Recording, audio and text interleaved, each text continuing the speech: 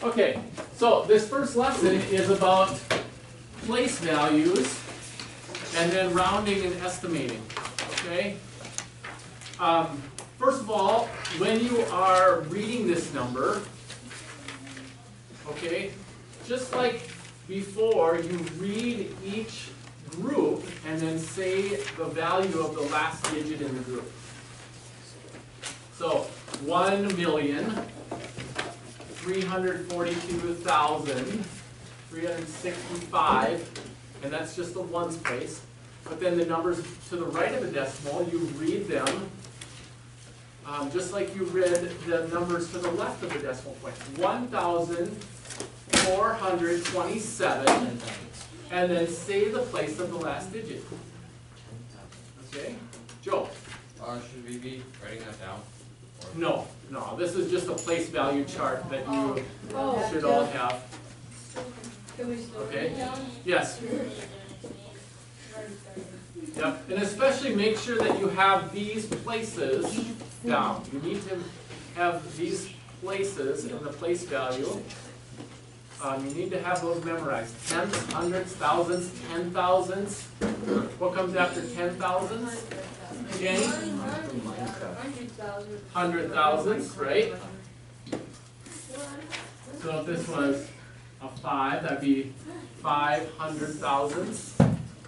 And if this was a 0, and then a 1, this would be 100,000ths, and then millions, and then 10 millions, 100 millions. I'm sorry, 10 millions, 100 millions, billions, and so on and so on. Okay? So make sure that you know these place values. Remember that it starts with tenths and not once. Okay? And that will help you.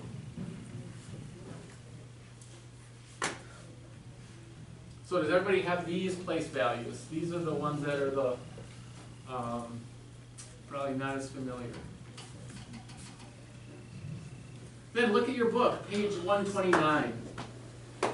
When you're rounding something, so let's say that we were rounding the number in example 1 to the nearest tenth.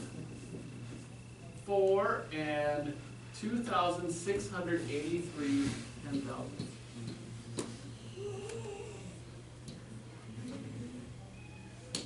Okay? First of all, you say and when you see the decimal point. So this is 4 and 2,683 10,000ths.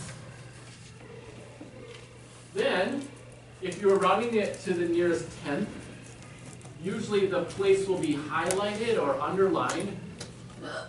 And then, what's the process for rounding again? For rounding it to the nearest tenth, how do we decide what's the nearest tenth? Danny? Take in the hundreds place if it's a 5 or above, it's in the 10, 3, 2. Yeah. Then we would, we round it down to just 4.2. So we're going to either round it up to 4.3 or 4.2. Those are the tenths that this number is in between. Right? With me? Yee. And so this place determines, the hundreds place determines if it's closer to 4.3 or 4.2. Since 6 is closer to 4.30, you look at this together, you can see 426 is closer to 30 than it is to 20. And so this would round to 4 3/10. All right? Good. Turn to page 130. You can estimate a result before you calculate. And then if your answer is close to your estimate, you know that you're probably correct. Okay? So, for example, the number $126, what's the nearest dollar amount that makes sense to round it to?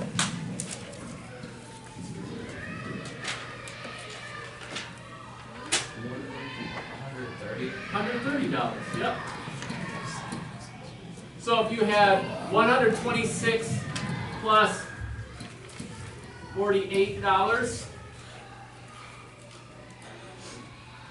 what would an estimate be? How would we estimate this? Melina?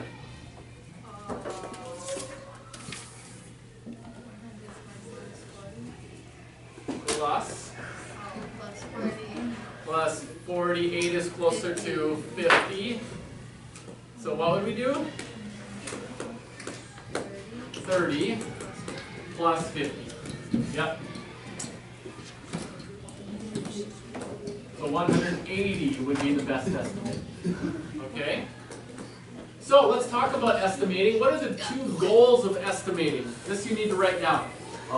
When you're estimating, two goals. You need to have these two goals in mind when you're estimating. Didn't we already do that? Yeah, we already did this. Yeah. Yep, but we're reviewing this. Yep. What are the two goals of estimating? Otto? That you can do the math in your head and you get a close answer. Right. To be able to do the math in your head and get a close answer. Okay? So, estimating a group of numbers that are fairly close to each other, we use a process called clustering. Yeah. Round them all to the same number and then multiply. So, if we rounded all of these to 800 and then did 800 times 4, what would the best estimate be? Aiden? Good, 3,200. 800 times 4.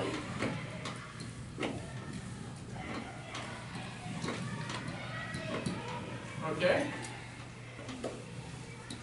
Let's go on.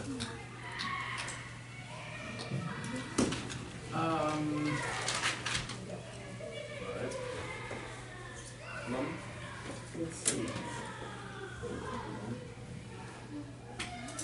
That's probably all you need. Let's talk about front-end estimation a little bit. Let's go back. Here. When the book talks about front-end estimation,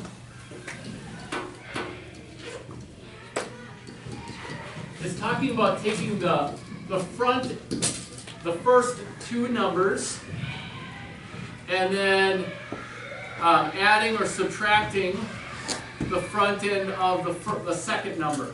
So, for example, in number 15, if you were to do $6.04,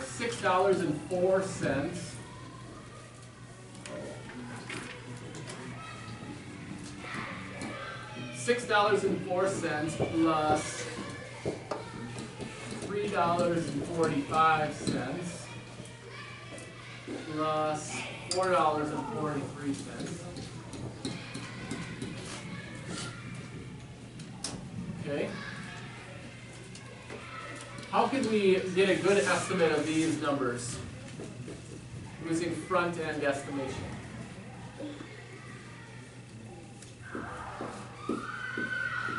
In other words, it's using the front of the numbers and then adding them up. What are both of these numbers close to? 33.5 and 4.5. So what we want to do is recognize that we can add halves together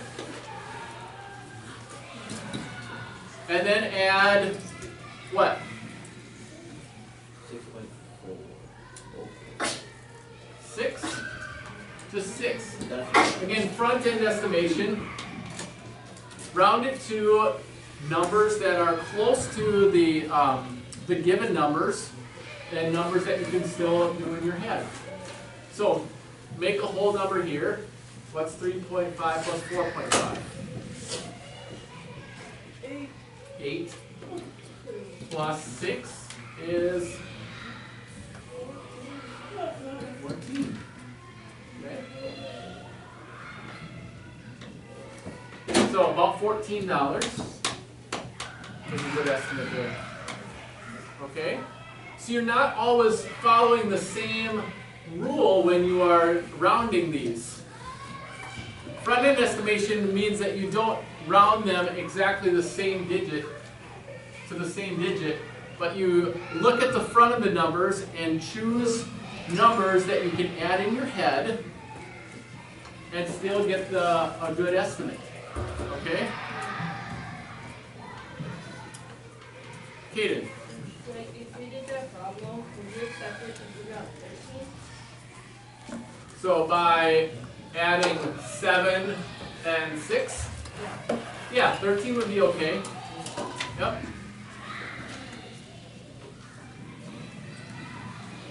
Any other questions? Okay, so your assignment is on page 132. What you do?